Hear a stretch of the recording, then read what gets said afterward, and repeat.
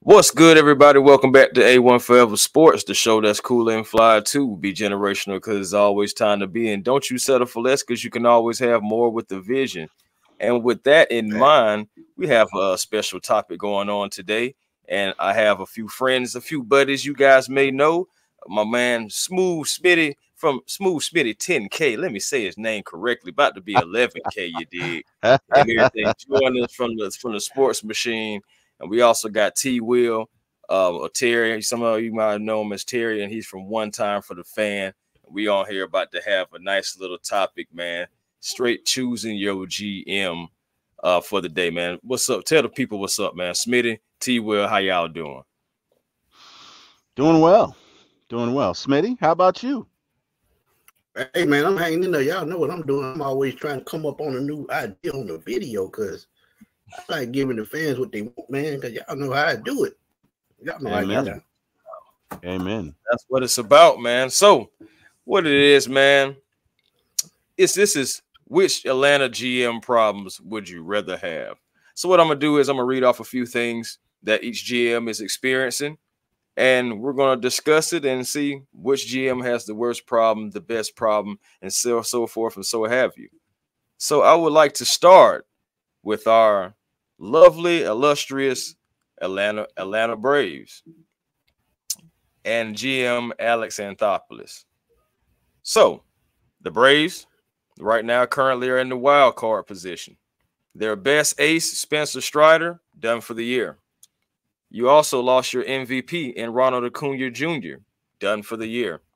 Some of your top guys, like Sean Murphy, Austin Riley, they have missed time. Sean Murphy possibly about to miss more time. We'll see what happens with that. Yep. Guys who contribute like Tyler Matzik, AJ Smith-Sharver on the IL. The Braves bats have not been booming consistently.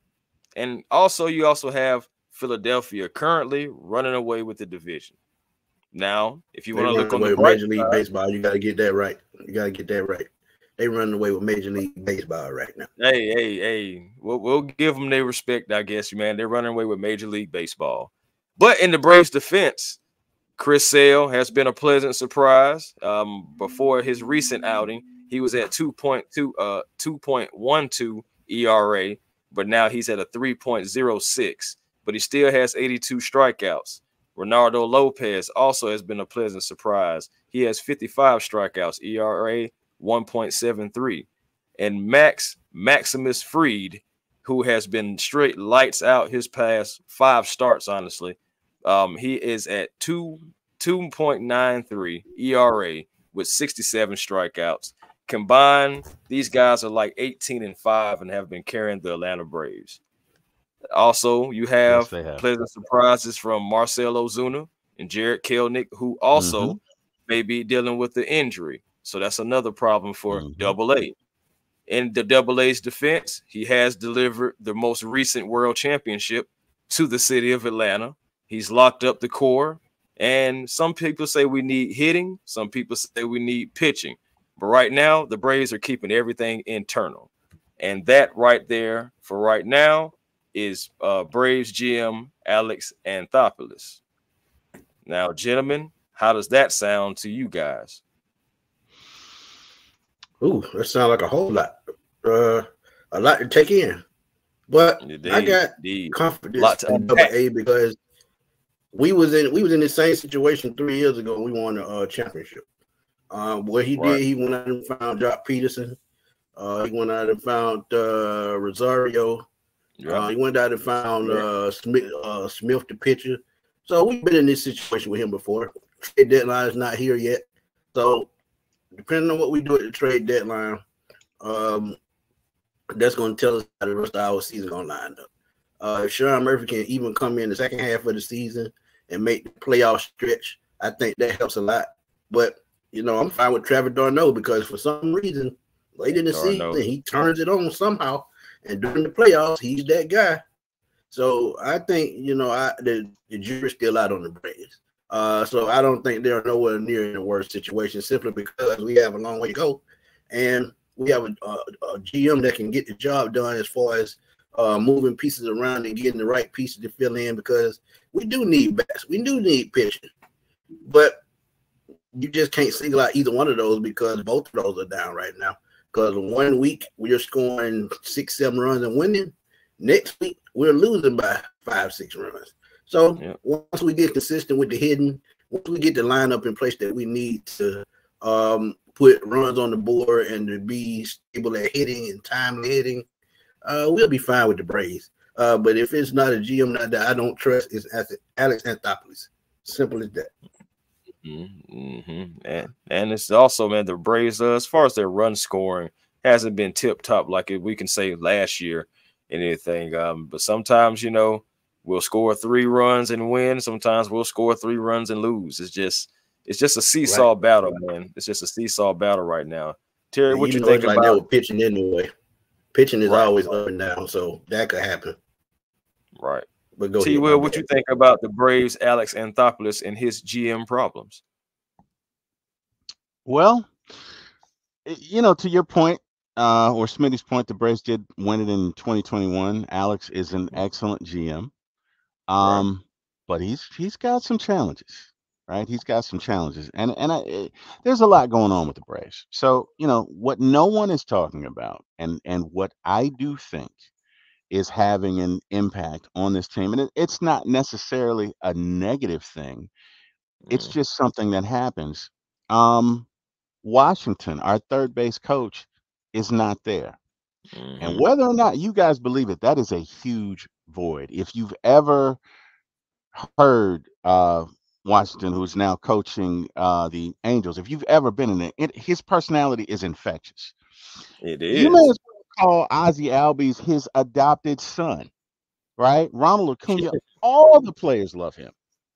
And I think a big part of their success was him keeping them loose, right? And that is gone in that locker room, and you can't fake that. It has to be organic, right? The year that they won the World Series, I remember Ozzie saying, you know, Wash, and they called him Wash. Wash told us something, and he said, "Look, guys, when we get it going, it's going to be asses and elbows." Y'all remember that? Asses and elbows. Yep. They made a whole thing. They made a whole thing about it. It was kind of like a rallying cry. You don't have that. The crazy, I don't want to say the crazy guy, but the animated guy, I can't think of his name. He was a decent outfielder, didn't hit much, but he was always doing crazy stuff with the swords and keeping everybody loose. You guys know what I'm talking about. We don't have that, right? So the thing about the Braves is they've been successful. This version has been loose. You know, they've been loose, and they're, in my opinion, offensively, they're playing a little tight. Now, our pitching has been great. Our pitching is the very reason we sit at 10 or 9 games above 500 or wherever we are. But I do believe for the stretch half, we will need to acquire some pitching. But we definitely need an outfielder. Kelnick may be injured now. Acuna's out. And no disrespect to Adam Duvall, but he's 35, right? This ain't, you know, Adam Duvall from 4 or 5 years ago. He's getting up there. So we're gonna need some help. But with that being said, you know, this is Alex Anthopoulos, and the thing about Alex is he makes moves that nobody sees, right? So he'll, you know, in 21 he went and got 4 outfielders, right? And hodgepodge it together. That thing worked out. So I think it's definitely a challenge. Yeah, go ahead, Chris. I'm sorry. Of course. No, I'll just say it's definitely just to your point, it's definitely a challenge. The Braves are 34-25 currently, 8 games behind the Phillies. And the closest team to the Braves right now they have to worry about is the Washington Nationals, who are 27 and 34. But so, you know, right now the Braves have like a little cushion. And just to your point, the pitching has kept us in it. Just like I was reading off some of those numbers earlier, our pitching has definitely been leading the charge because our bats haven't been up to par, so to say, that we're used to. Marcell Ozuna, he's been the best Brave overall. I can say about 17 homers, over 50 RBIs. So like he's like been the best Brave, or maybe you can say the most consistent Brave right now. As for when it comes. No, you're right. No. You said it right the first time. He's been the best. Like he's on an MVP path. But go ahead, sir. I'm sorry. You had it right the first time. Go ahead. Yeah, hit it right in the head because just 2 years ago we were talking about throwing him out to the wolves. So throwing him out to the wolves. So crazy, right? Yeah. So crazy how it turns around. I'm gonna be honest with you too, guys. We have to factor in the personal things that was going on in his life too. We seen him on the news just like everyone else did. Yeah. Him and his wife at the time, I believe, and stuff like that. When no matter if it's a male or a female, when they're going through different things like that, they may not be at the top of their game. So that also factors in my mental because I'm thinking about that. What's going to happen? They could possibly, in my career this way, so. And all that, when you think about it, ever since all that went away and everything like that, his game did start to pick up little by little. And now Marcel has just been lights out pretty much. And he's like somebody that pitchers don't want to face. He can really get it going. And he has jump started some of the things, some of the rallies, some of the runs for the Braves and everything in a good way. So you just can't take away from that. Honestly, normally in June, which it is now, the Braves normally start hitting the cover off the ball. So we're hoping that, that trend kind of just, continues for the Atlanta Braves because we definitely need it. We want to gain some ground. Right now, we are 10 games pretty much behind. 10 wins pretty much behind these Phillies, man, who again are. But we up in the wild card though, right? We up in the wild card. Yeah, we're up in the wild card. We're up in the wild card. Okay, all we gotta do is get in. Right. Because right now the Phillies have the best record in the NL. They have the best record there at 44-19. Then you have the Dodgers at 38-25. Next, you have the Milwaukee Brewers, who are 36-26. Next, you will be the Atlanta Braves at 34-25. And then the next closest team to the Atlanta Braves would be the San Diego Padres, who are 32-33. Wow. And they coming back strong because they started out bad. Yeah. That's something to keep an eye on. Yeah, we do have a bit of a cushion. Yeah, I can tell you exactly 1 second. Okay. So yes, the Braves right now are first in the NL wild card with the Chicago Cubs 31-31, the San Diego Padres 32-33. So those are the two teams who are chasing the Atlanta Braves for the wild card right now. And of course, I've already read off the division leaders as in the Brewers, Dodgers, and Phillies. Right. But man, yeah, I want to mention also something too, also that AA, he had a farm system to work with as well, guys, back then when we had to make those moves. And we don't have that same farm system. So to make significant moves similar to how he did back then, to get all these players, to get different pitching and everything like that, we would have to give up something. Because, guys' contracts have kicked in by then since, he's locked us up or locked up the young core. These guys are starting to get paid. Those contracts are starting to kick in. So things are going to be a little different than how they was, say, back in 21. I know it's recent, but time has passed, and the ink has dried on a lot of contracts. So you're paying guys now. It's different. So we have to take that into accountability. But unpopular opinion, I'm gonna say this: I think the Braves are doing exactly what they need to do. I think the Braves are keeping it internal, trying to see. Yeah, you have guys on your roster. You have to see what you can get from them. So I think it's a good move to work internal, see what you have around in the locker room, around in the farm system first. And then if you need to make a significant move, you go do it. But you wait until around the trade deadline. So that's an unpopular opinion, but I think the Braves are doing right by waiting until at least the trade deadline to see where you are and see if you need to make a move for the second half of the season, which you most likely may have to because it's guys that's nipping at your heels right now. I agree with you 100%, Chris. I agree with everything you said. Number one, you need to find out what you have. You need to at this point, right? We need to see what's up with Forrest Wall. I don't know if they bring him up, but I'm for it because I personally think Kelnick, may be on a 10-day injured list or whatever. Maybe not, but the Braves like to hold things close to the vest, but I'd like to see him. Forrest Wall can fly, absolute stud. Doesn't really have much power in the Braves like that. But to your point, we do need to see what we have before we venture out. And a lot of something else that nobody's talking about is the fact that, Bally Sports, their bankruptcy kicked in. And so when you talk about trading, you're talking about sometimes taking on salaries.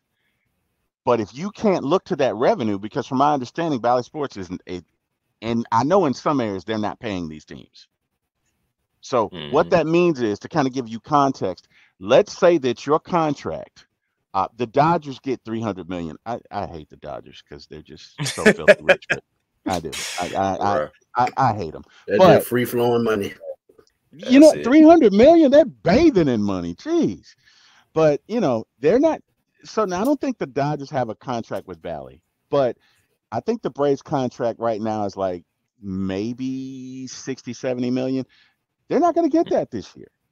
Now, thank God for the setup that they have down there and all the hotels. Well, the Major League Baseball channel carries some of it, because some of it. Yeah, even when they ain't on Bally, you're gonna find on the MLB Network still. So they carry some. Right.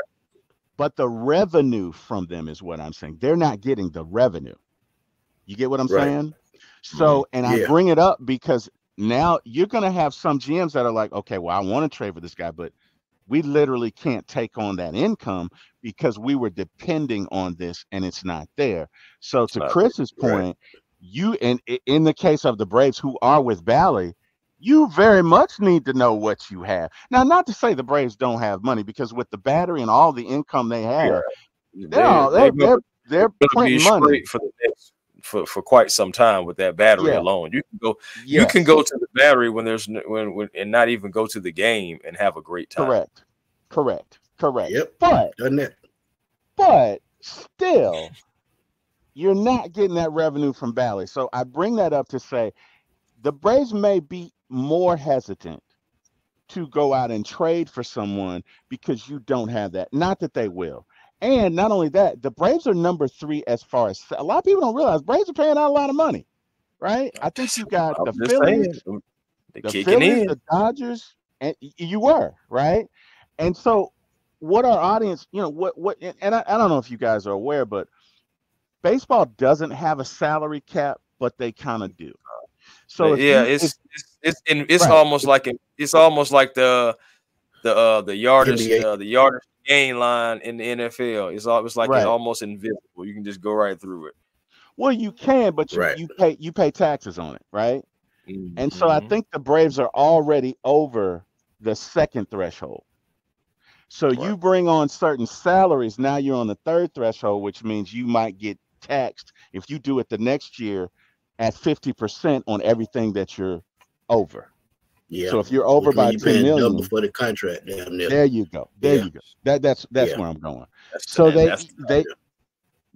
So that I bring that up to say that it's to your point, Chris. It's not as simple as it was in 21.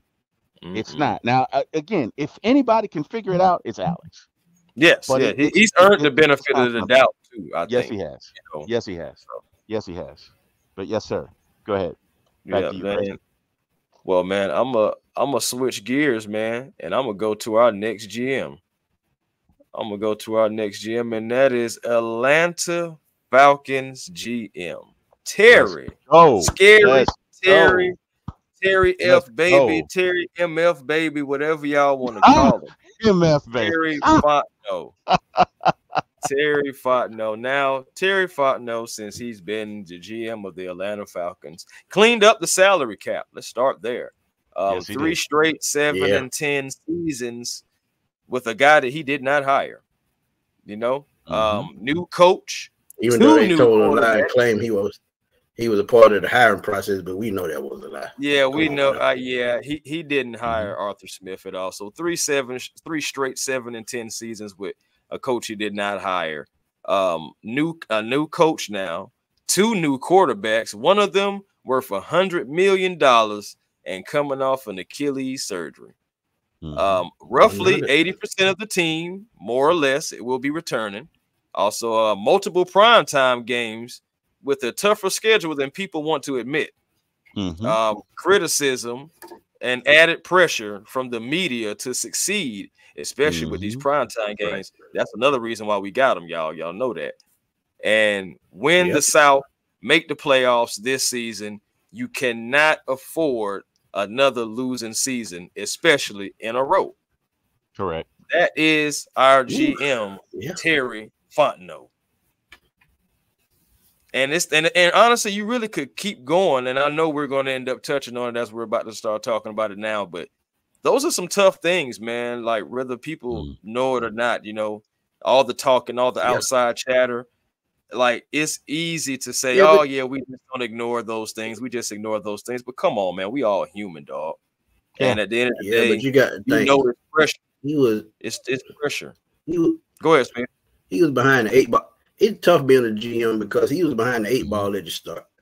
And most people when they're in his position and have to dig a team out of Cap Hill, by the time they get halfway to doing that, and guess what? They don't lost their job. They don't get the finish.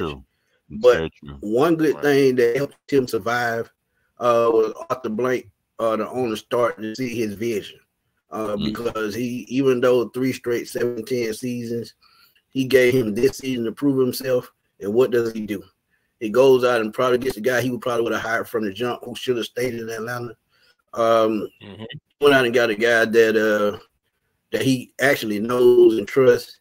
And I'm pretty sure they've been talking about this for a couple of years now. And Raheem Morris even said it. Once I get another chance to be a head coach, I pretty much got my staff in order because I've been nitpicking here and there, and we've had conversation over the years. So when they hire the staff, they're really already in tune, and you can tell it because I never saw Arthur Smith and Terry Fontenot in the same place at the same time for long. Even though they did press conferences together, they just did not look comfortable around each other. And that's not the case with Raheem Morris and Terry Fontenot. So it's all about being comfortable as being a GM. Yeah. It's just like it's about being comfortable as a GM. When you can be comfortable, and that Raheem Morris talks about all the time, when you can be transparent with each other, that goes a long way. So they're transparent with each other. They're building this team together and not with Rich McKay and Arthur Blank in it. So I think it's going to make a big difference. Terry finally has leveled the playing field, and now I think we're going to see these things pay off, knowing that we don't have to worry about Cap Hill anymore. Even though we have 1.1 million and 6 million with the per 51 rule, I still think a couple of cuts are coming, and I still think he'll have room to make even more moves before the season starts. So he's another guy I trust. If it's somebody that I trust, it's Alex Anthopoulos and Terry Fontenot. Now the Atlanta Hawks, that's another story, but we're gonna get into that. We're gonna get into that. We're gonna touch on that in a minute. But yeah, to your point, real quick, Smitty. Okay, I want to talk about a game in particular. If I'm not mistaken, if my memory serves me correctly, on the particular game, I want to say it was the Texans and the Falcons game last year. So Terry Fontenot on the field, Arthur Smith on the field. The gap between those two was just massive, honestly. And we're talking about pregame. We're not talking about during the game. We're talking about just pregame. I never necessarily just seen, and I could have missed it, but I've never necessarily seen those two even embrace on the field, you know? And then so you never even seen them embrace on the field. And I guarantee you will see Terry Fontenot and Raheem Morris embracing on the field this season. I bet you see that because you already see the kind of chemistry that the two have right now. Those two act like they're brothers. Like, hey, we finally got this opportunity, yo. This is supposed to have really happened before now, but we're here now. So let's make the best of it. And you can tell that, like Smitty just said, they're in tune. It's just like they're in tune. It's almost just like kind of like Smitty, honestly, like me, you, and Berto, how we all met up, different walks of life and everything, but we come together and we mesh just so quickly, you know, and in a year's time, you just see what we've already been able to do. Not trying to, like big us up like that, but I'm just saying as far as the chemistry and the camaraderie that's built with guys who, haven't known each other forever like that. So it's a great thing. It's a great problem to have. I enjoy the infectious, talking about what Terry was saying earlier about an infectious energy about Mr. Washington. That's what Raheem Morris has. He makes you want to be around him. When he walks in, he commands the room straight up, so with his personality, with his knowledge, and just his sincerity. So I definitely trust Terry Fontenot to do what he needs to do. He has a few questionable moves to the outsiders, but of course on the inside we already know Kurt. I don't want to call him a band-aid, but he's a short-term solution, let's say that. And they went out and got somebody that could possibly learn time. Yes, what they call a bridge. Yeah. He's a bridge. But and we gotta cross it. Right. And we're gonna cross that bridge, but at the end of the day, dog, he made the best decision, and we had to have something for the future because we've already seen that movie before. Right, Smitty? Right, Terry? We've seen that movie before. Oh, yeah. What happened at Ryan left. We don't want to see that movie again. That was a terrible movie. No, we don't. That movie over. Yeah. Amen. It was terrifying. Chris, it's funny you say that because I was literally just thinking it. Having worked with you guys, just the little time I've worked with you guys. And when I say you guys have a respect for each other, but there's a chemistry there. And forgive me for saying this, but I'm gonna say it, there's a love there. You can feel the chemistry, you can feel the respect, you can feel the love, and you guys work well together. And on any winning organization, for the most part, you have to have that. You have to have that. You said something. You were like, I never saw Terry Fontenot and Arthur Smith. It's because it wasn't there, and it has to be organic. It's nothing you can fake. It's either there or it's not. It's obvious you guys at the core fundamentally believe in certain belief systems. And I think you could say the same for Raheem and Terry Fontenot. They just want to get it done. They want to win. They're both humble. The one thing I will say and I've worked with you guys long enough to know this, you are all humble. You guys have 11,000 subscribers. To talk to you, you would never know it. You would never know it. I've never seen you big league anybody. I've never seen you look down on anybody. And I've had a lot of one-on-one conversations with Chris. Go ahead. I'm glad you said that, Terry, because I just got to say this. And the reason why our chemistry is the way it is, we talk each and every single day like we brothers. And when you can stay on, and one thing about Berto, me and Chris, if one of us off balance and one of us going sideways doing something that the other two don't like, we gonna say something.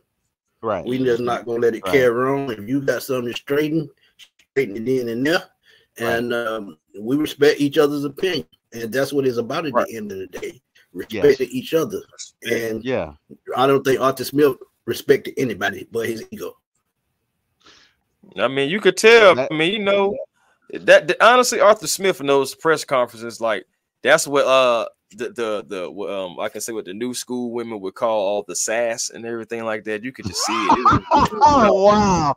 Man, it was oozing off of Holmes, dog. That rich kid confidence. He wasn't connected. He wasn't connected, dog. He was out there. So I'm just saying, dog. I'm just saying, dog. Who moves like that? Right now. I'm just saying, who moves like that, brother? Who moves like that? Oh my goodness! I'm gonna cut Chris out right there, man. Go ahead, Terry. I'm gonna cut Chris out right there. He's gonna start acting the fool. I already know it. Go ahead, Terry. Look, I'm about to throw a flag, man. Unnecessary roughness on Chris. 15-yard penalty. You show it out. No. All right, I'll take that penalty. I'll take that penalty. You said I'll take that penalty. Okay. All right. No, in all seriousness, though, you can't have love without correction, and you can't have correction without love. And it's clearly that you young men, are walking together in a similar purpose, and you have to have that. And I could draw that same analogy or comparison to Terry Fontenot and Raheem.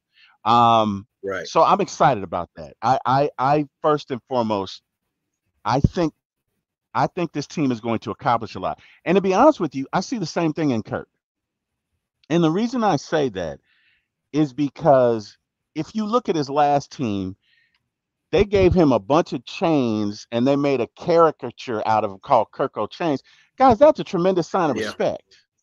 And understand, you're talking about young men that couldn't be more diametrically opposed.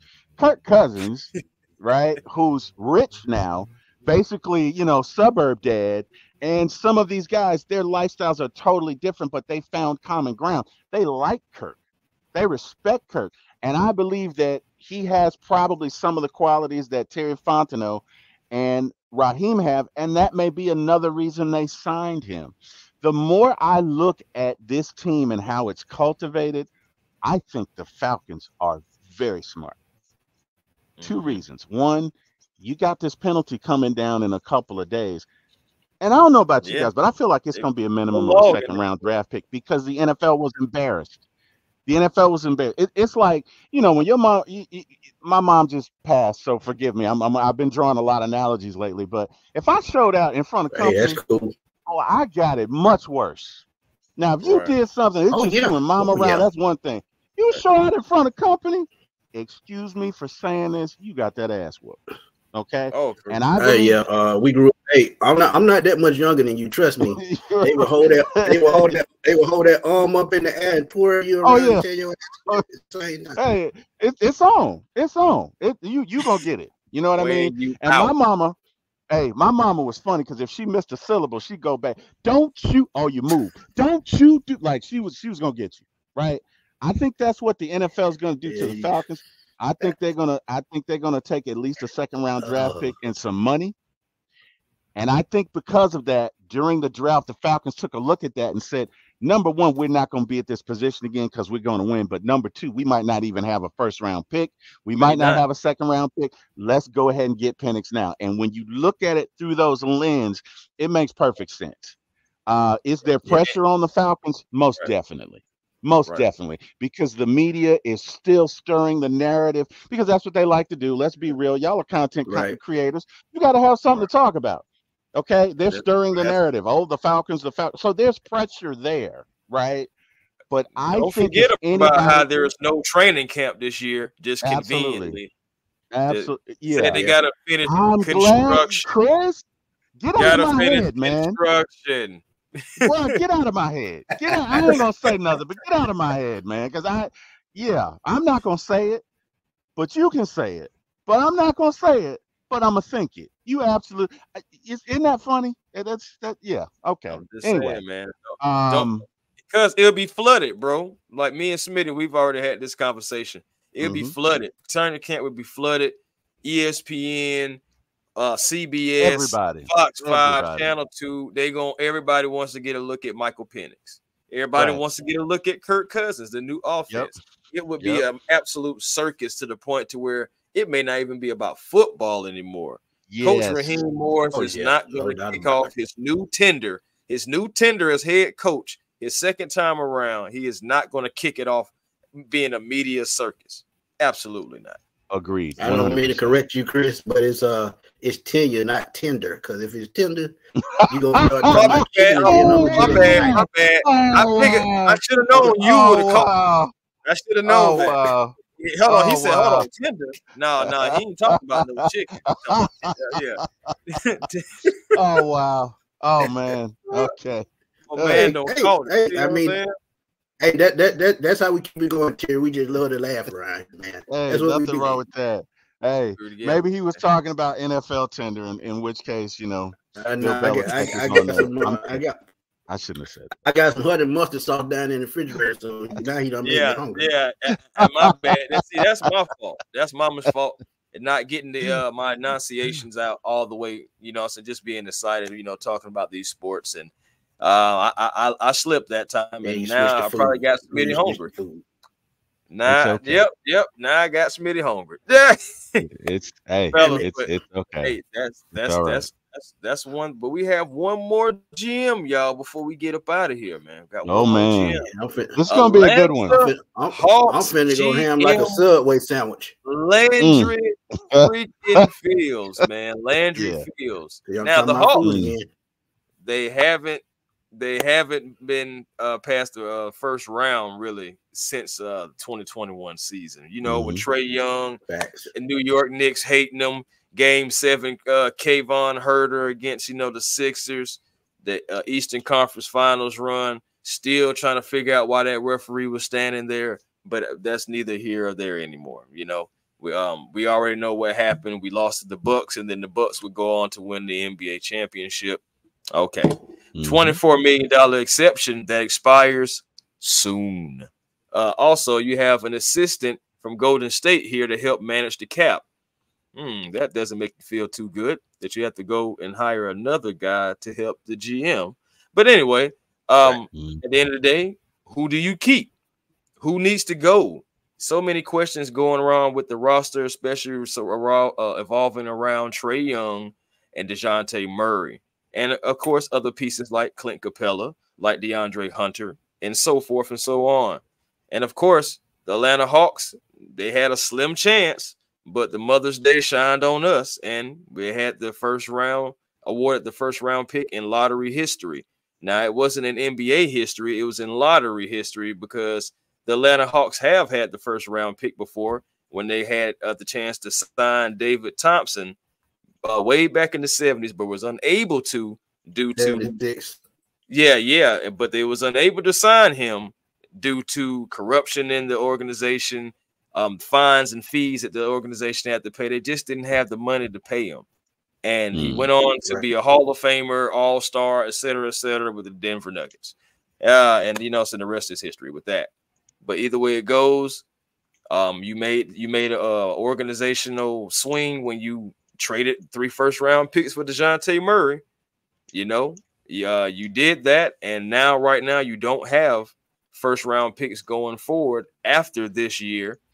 And you may need to make trades. You may need to make situations happen because you have a right now problem and you have a future problem with the Atlanta Hawks right now. So that is GM Landry Fields. And boy, it wasn't a super long list, but boy, when I say it was haymaker after haymaker, when you just think about it. Yes, it was. Boom. Boom. Now, I know I said on the first 2 GMs, I trust them. Yeah. So give me some trust, man.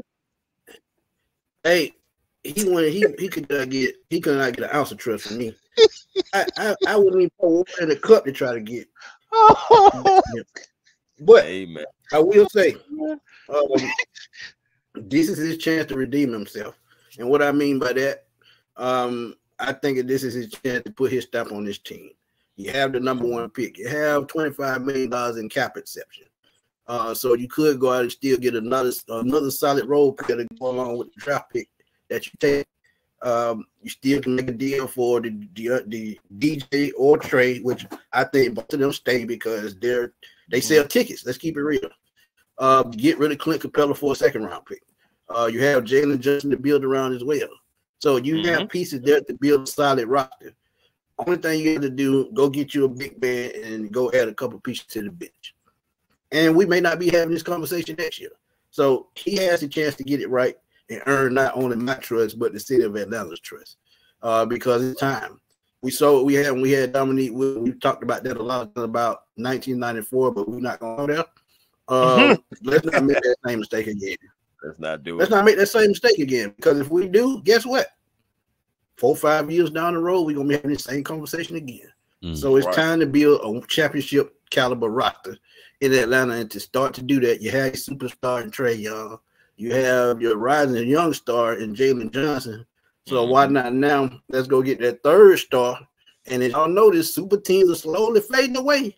So now it's about building a solid team. Like Terry said earlier, it's about building a solid team, and that starts with chemistry on the court, in the locker room, and in the front office. So if they can get all of that in one, Oh yeah, Atlanta is going to have Atlanta going to light up some things because we talked about the Falcons and the Braves, who are to me championship worthy right now.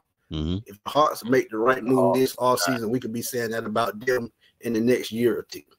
So yeah, definitely not right now. You don't have my trust.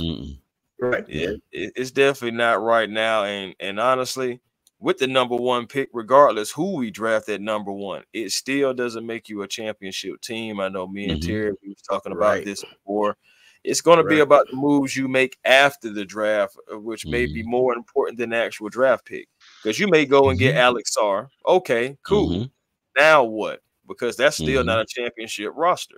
And God forbid that, just like I'll give him his credit, but I was thinking the same things. God forbid that we have to literally start Sarr immediately out the gate, because this is not a Wembanyama. We don't know if he could be somewhere in that area, but he's not that right now. We already know Wembanyama came in with a different skill set that was already ready. Things that Sarr is still working on. You know, so that's another thing too. You still have to make the right moves, and it's on Landry to do this, man, because we have to be set up for now and in the future, because we're not a championship winning team right now, and we don't have time to continue to waste guys like Trae Young if we decide to keep him, because I know he's been having some cryptic tweets going on, and then also DeJounte Murray, who also, you know, have cryptic videos, tweets and whatnot. So we don't know what's going on with anything, and maybe they both stay. Is what I feel like should happen. Just like I was saying back with Bob on Monday, I think that they should stay together and, you know, stick it out, because to look at organizations like Boston and look at what they have going on, I know it's two different type of players, but just them building pieces around Tatum and Brown, that's what they did. Instead of splitting them up, they stuck with them and built around them. So that's what Atlanta needs to do, because Atlanta, like Trae or you don't like Trae, the Atlanta Hawks have not built around Trae Young collectively or correctly. So it's just the best wing defender he's had is DeAndre Hunter, and take that for whatever you worth. Nobody's taking that $70 million contract, so you better hope it's not going to be a salary dump when it comes to DeAndre Hunter. I don't see nobody taking that for his production, because why would you? Well, the best thing to do with that, like you said from the jump, was make him a 6-man. That's it. With it. And that's a lot. That's a lot for a 6-man, but sometimes, like I said earlier, like Terry said, it's about chemistry. If that role fits him best, you just got an expensive ass bench player, and that's just what it's gonna be. Right. And honestly, like Terry, I want to know, how much do you trust the front office before I get my trust level? Oh wow! Hey, Terry, I got a seat right behind me on the bus if you want to jump on.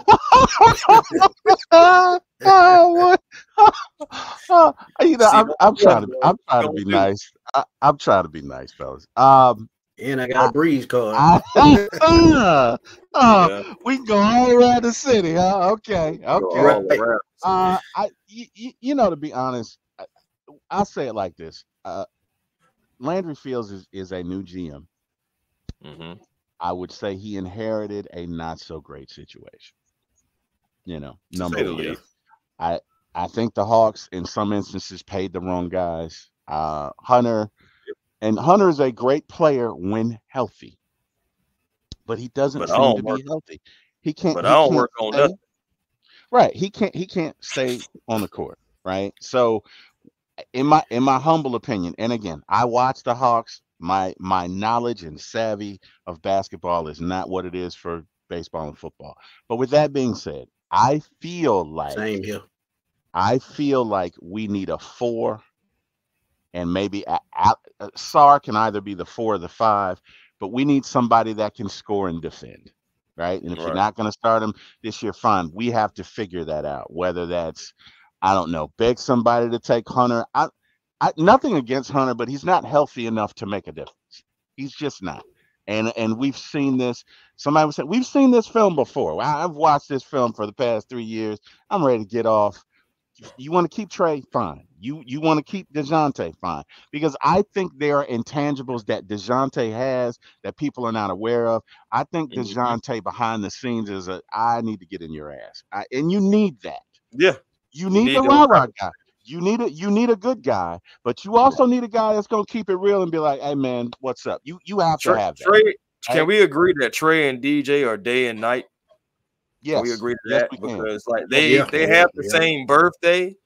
They were born on the same day, but they're day and night as far as like vocalship and everything. Like DeJounte, you'll see it. You know what I'm saying? You know, Trey, he gets fired up when he gets quiet assassin. Yeah, you know what I'm saying? Yeah, he's the quiet one.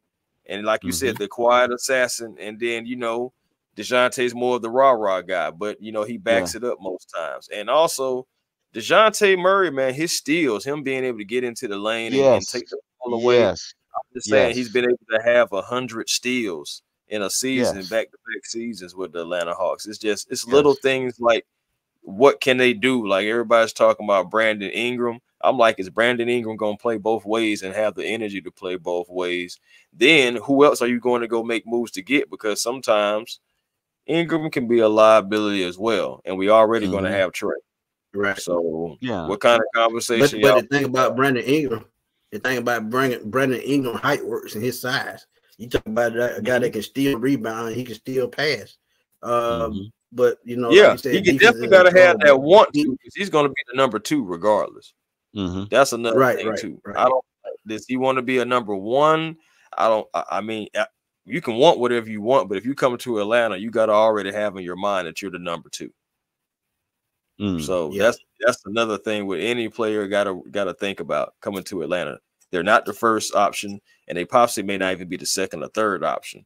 It all depends, because you got Jalen Johnson coming. Yeah. That's what I'm saying. You gotta get him the ball. So that's another option that you have to think about too. And if you're Landry Fields, you have to think about these things. But when you're negotiating, trying to make moves, trying to get guys to come to Atlanta, you got to see what your sales pitch is going to be, because other guys on the outside already see what's going on. Other guys who are closer to the team and more fine in tune than we are. That's closer to the team. They see what's going on. I mean, if you just open your eyes, you'll see the trials and tribulations that are ahead for Landry Fields. Which is why he's going to be limited. He's going to be limited as to who he can get.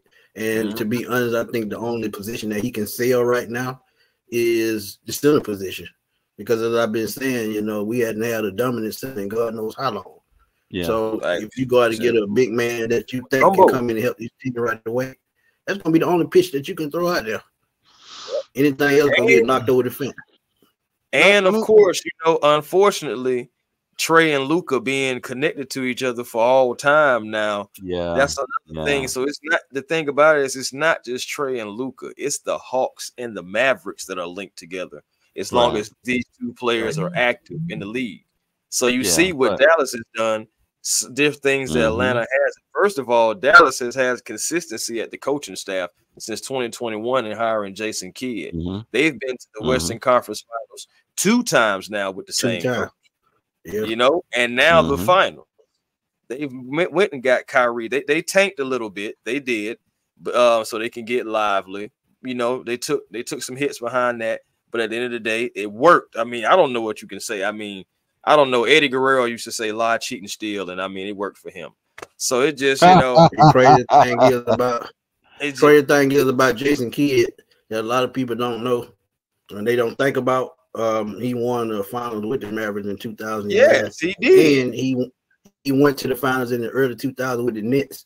So twice. He has championship experience, right? Twice. So you got to throw that into account too. One of the best point guards to ever do it. And then the Mavericks continue to make moves. They made moves before the season, during the season, and now in the finals. That's a salute to their front office, to sticking with it and making moves. They're saying we got to put the right guys around Luka. So it's not just Trey versus Luka. It's the Hawks versus the Mavs, as long as these two guys are active. And right now, I hate to admit it, the Mavs are ahead. Yeah, straight up. The Mavs are ahead of they are. That you there's no denying that. They really are, but they also have Kyrie. Okay, so that's what I'm saying. They made let's think about that for a sec, right? Kyrie is Trey has never had anything like a Kyrie. Never. Not at all. Not at all. And I'm going to be honest. And my dad is probably about to roll in his grave, or no, my brother has his ashes, so he's wherever he is, he's about to be pissed because I'm about to piss him off. I'm sorry. Kyrie is the greatest dribbler I've ever seen in my life. The greatest. Oh yeah, hands down. I will take that Pepsi. You know, my dad is probably pissed off right now. Did you see Dr. J? And then I know he's cussing me out right now, but whatever, Dad. He can't dribble like Kyrie. No, let me tell you something. Kyrie, and I will remember this for the rest of my life because it happened against my Hawks. Okay, Kyrie is on a fast break. I don't know if you guys remember this. He's on I don't know why he did it, but he just did it. He's on a fast break. He dribbles the ball right hand through his legs, back to right hand, not left. Goes up, under, layup, and the crowd is like, what the hell just happened? Now this is in between 2 or 3 guys. And I guess if he does it right to left, there's a possibility of it being taken. But he went right hand, bounce, to right hand. I've never seen anybody do that. I wish we could show it so you could just see. But I bring it up to say Kyrie is probably the greatest dribbler I've ever seen in my lifetime. I didn't see Oscar Robinson play. I will give you that. There's some guys I didn't see play. But I'm going to go on record and say he's the greatest dribbler of all time. You can't stop him going to the basket. You can't stop that shot. And the Mavericks went out and got that. And what we're kind of hawking. You know what I mean? If there's one thing we Hawks do, we could have got Kyrie. You know what I mean? So at a certain point, the onus, he was out there, right? At a certain point, the onus is on us. We have to start attracting players that are going to make a difference to come here. We got to do that. But honestly, let's keep it real. Kyrie and Trae Young together, I don't know. I get it. No, and you're right. But we got to figure out something. Now, guys, here's a question for you. And if it's ridiculous, you can say it. It probably is. But what would you think about a trade of? Would you be willing to trade the first round pick and maybe Capella for like a really good package of maybe a combination of 2 players? So Brandon Ingram and insert whoever, and they come back to the Hawks. So now you'd have Trae, DeJounte, Brandon, Jalen Johnson, and Onyeka Onwu. Like, what are your thoughts on that? Is that like just out there in the clouds, or is that something you guys would even consider? I mean, I really don't want to trade the first round pick unless you get in a haul.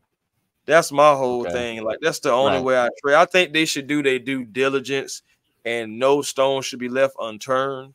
But I also feel like if you're not winning the trade, like, it's got to be obvious that you won the trade for me in order to trade it, because if not, we need a big man.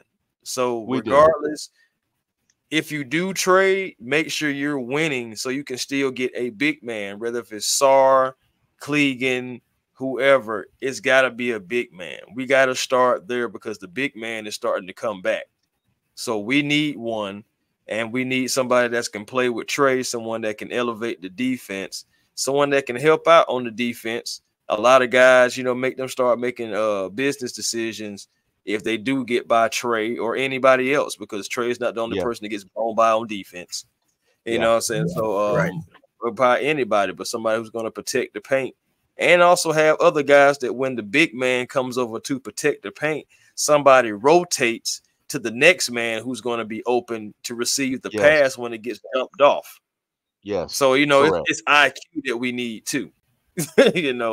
So it's a combination of a lot of different things, guys. But we're about to wrap this thing up. So we've talked on each GM. We've touched on them. We've heard their problems. Now I just got to know. You only have to choose one GM out of these 3 GMs: Alex Anthopoulos, Terry Fontenot, and Landry Fields. Which GM problem would you rather have?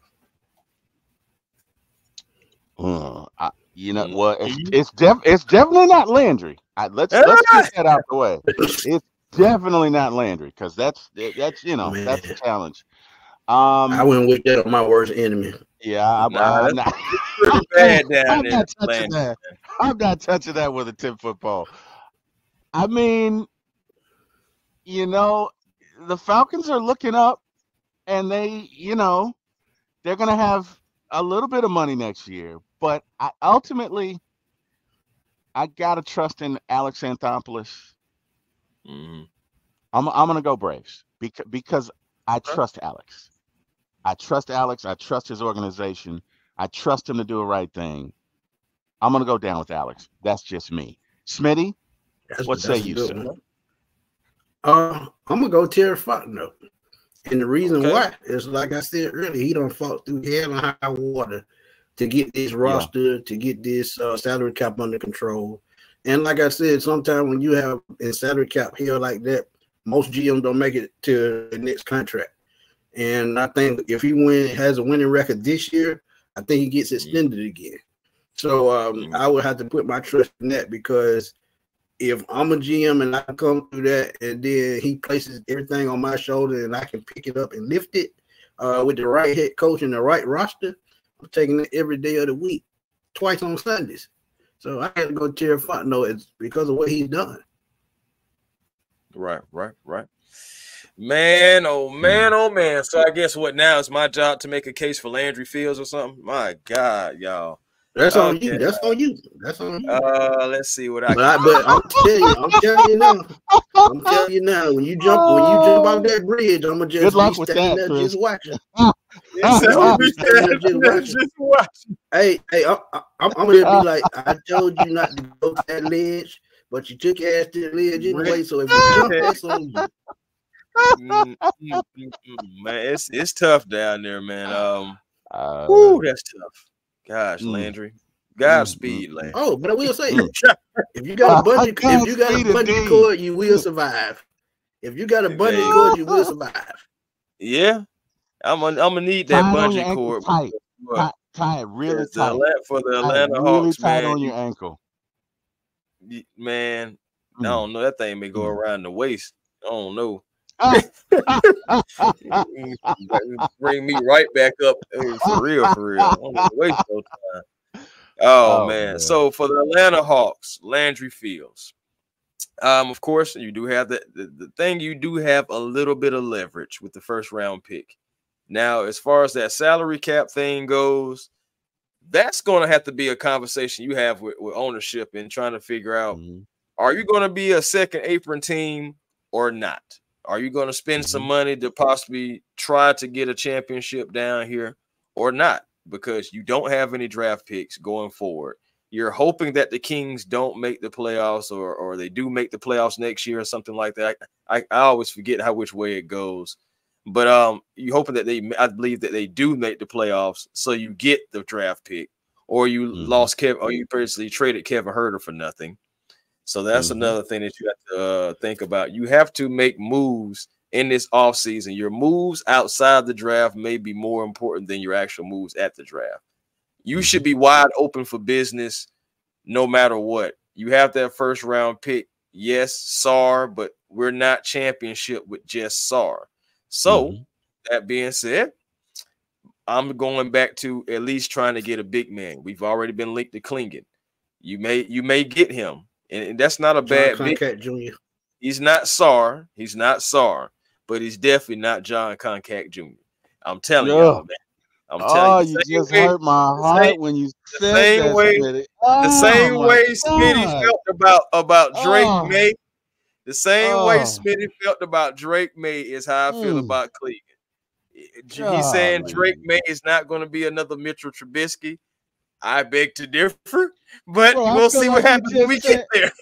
I feel like you just said Kaiser Sose, man. Jeez, golly.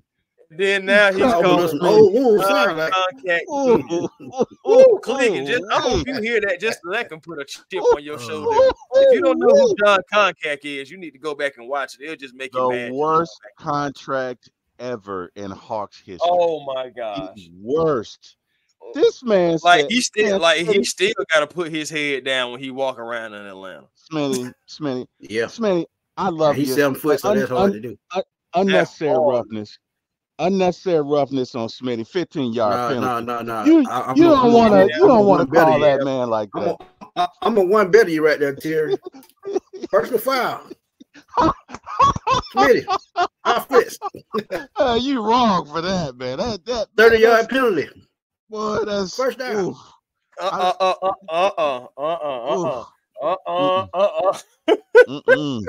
That's rough, man. That player has been disqualified from the game. Yes. You gotta go to the showers for that one, Smitty. I'm sorry, you gotta go, man. From the game. That man said John Concac. If you guys don't know who John Concac is, Google him. Google him. His career was 3 points. He was terrible. Chris, you got to cut that part out and make a clip out of it. Hey, man. It's mandatory. It's mandatory. Listen, that's crazy. John Concac. Remember, it's a part back where Chip Hearn had a call when they played the Lakers, and they were clowning John Concac because he ended up shooting a three. And it was like, Concac for three. And what was he doing? And oh my God, what? Bruh, this man was straight comedy, and it wasn't nothing funny about it. Bro. The only Falcon that you just made me think about, Smitty, is Andre Bruce. Y'all remember Andre Bruce? Chris, you might be a little too young. Smitty, I know you remember Andre Bruce. I do know the name. I remember Andre, but I'm going to come to the defense of Andre because Jamal Anderson took that away from him. Right, the pass rusher. The pass rusher, right. Jamal. You're right. I know Andre was the number 1 pick in the draft. Yeah. But Jamal Anderson hadn't done nothing at Arkansas to make him the number 7 pick for the Falcons. That was just utter dysfunction. I don't know what they saw. Maybe, they took out the lunch and he said somebody one of their daughters or someone right. Bro, that man had to have some pictures on the ownership or something, doing something that he wasn't supposed to do. Because I still to this day don't know. I got to keep it PG. And I still don't get it. I got to keep it PG, and I can do it this way. Maybe they went to Magic City and they saw one of the owners back there with a new era cap in their lap. That's about as easy as I'm gonna put it. Oh boy! Oh wow! All right, guys. Something happened. All right. But overall, though, y'all. Landry Fields, we can agree that he has the worst uphill battle that we can see in quite some time. And then to go along with it, we're not the best front office, not the best ownership at all. So you have a lot stacked against you. And I honestly believe that, they brought in Landry because it was easy, and now they see that it's not so easy. So moving forward, man, you're not necessarily going to turn the franchise around with 1 pick, but you can start getting the pick, making the right moves for the organization to at least start to try to climb out of this hole that you're falling in. Okay, because if not, Landry, you and ownership are going to get buried by the fans, by the city, because our basketball team is going nowhere, and you don't want to keep wasting guys. Again, like I said before, like Trae Young, like Jalen Johnson, DeJounte Murray, if you keep them, saying Trae Young, if you keep him, but you don't want to keep wasting those guys, man, because they're young, but they're still getting older, and they're playing basketball consistently. Eventually, that wear and I'm gonna stick the nail in the coffin. I'm gonna stick the nail in the coffin. There you go. They didn't do him no favor. They didn't do him no favors by adding Kyle Korver as his assistant. Take that how you want it. I feel like Cal should be helping with the shooting. But, not saying that he's not, but, it's just we'll see, man. We'll see what happens with that. Cal being a part of the organization. I just feel like we haven't made it. Just not as assistant GM. I think he would have been better as a consultant or something had to do with operations. But as far as assistant GM, I don't. Yeah, I don't like it. No experience. I don't like it is what it is. That's why they get paid the big bucks to figure this out. And I'm so happy that the magnifying glass is on Atlanta, because now you have to make these. Also, I'm starting to see a little bit of the dysfunction Atlanta Fields had in New York with the Knicks. I'm starting to see a little bit of that in Atlanta with the Hawks. So just keep an eye on that. If this draft goes sideways, just keep that in mind. Just keep that in mind, what he did in New York. Just keep that in mind. Guys, hey, let me ask you a question right quick. So, okay. and I agree. We have to get this right. Because if we don't, I think this is for all Atlanta teams. If we don't, it furthers the narrative that Atlanta teams just can't cut it. And that is a narrative that unfortunately has been attributed to the Falcons, the Hawks, and the Braves before their recent run of success in 95 and in 2021. It's not just about the Hawks, it's for our city. If we botch this, it just furthers the narrative, right? We already know the narratives with the Falcons and why you drafted Penix. Said, I'm not going to go down that road, but it's out there. And I think for that reason, it's imperative that we get this pick right, you know? And if it's Sarr, then fine, let's get Sarr.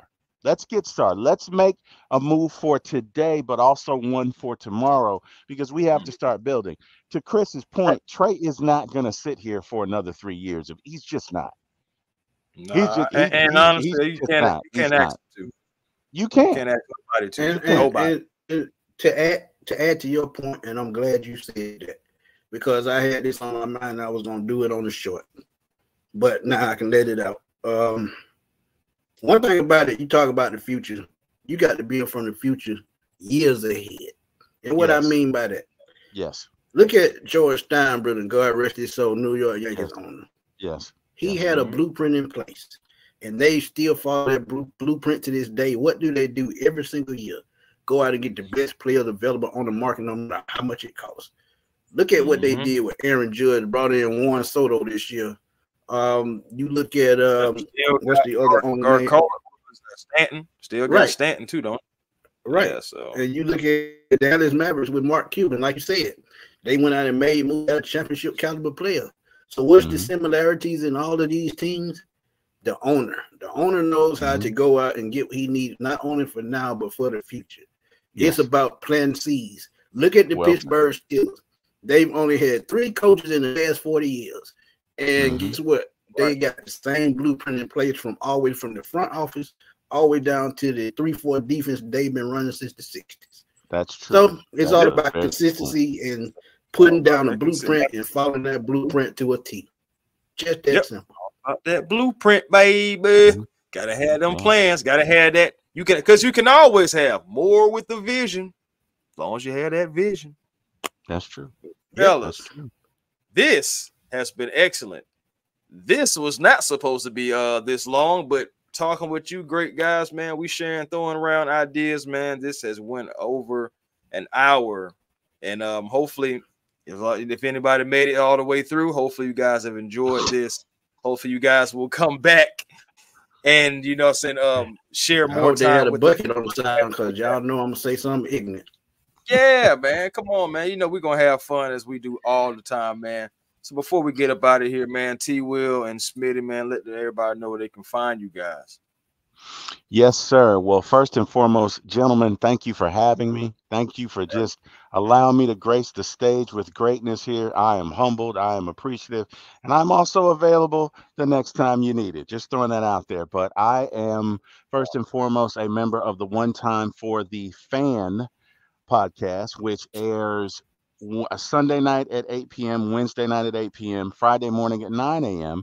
And I've just started my own podcast, which you can find me at Terry Wilson for my ATL Sports 1 on YouTube. And the ATL in that is capitalized. Again, at Terry Wilson for the number 4, my ATL Sports 1 on YouTube. Please like and subscribe. I'm there Monday through Friday, typically between 8 a.m. and 9 a.m. And that's where I am.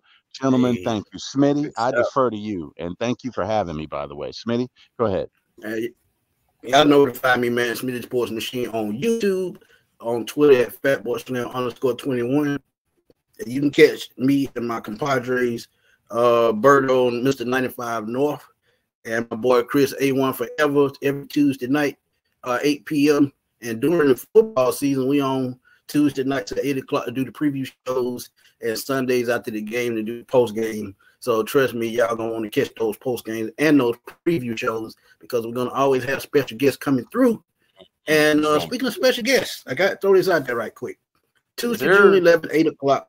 Please catch us, man. We're gonna be talking to the one and only Steve Weish from the NFL Network, man, and he's gonna come through talk Falcons football with us, and we're gonna have a good time, y'all. So y'all stay tuned to that. Good old time. Good old time. That's what I'm talking about, man. Making moves, man. 2024 growing season, man. It's A1 Forever Sports on YouTube. The show that's cooler and flyer too. We be generational because it's always time to be, and you can always have more with the vision, you know. So no point of settling for less, right? Right. Amen. So the way it goes, man. Just like Smitty said, Steve Weish on this coming Tuesday. But we also have another announcement as the voice of the Atlanta Hawks, Steve Holman, someone who's been with the organization longer than even Bob Rathburn. Will be joining us on Monday around 4 p.m. So it's going to be in the afternoon time, but he's going to come through, share some insight, give some thoughts about the Atlanta Hawks. I can't wait to have him on for that. So again, growing season, you guys get ready because we got content coming to you guys. You can also find me on Twitter at A1 Forever, Instagram A1 Forever, and of course TikTok, the real A1 Forever. Making moves in 2024, man, and beyond, guys. So y'all just stick tuned. And until next time, guys, peace and blessings to each and every one of you guys. And like our brother Berto would say, we're going to give you your Thursday back, you know. And hey, man, hey, I like that little saying, man. Salute my brother Berto, man. But Berto Damas. Peace and blessings to each and every last one of you guys. And until next time, for Terry, for Smitty, and for A1 Forever Sports, we will holla.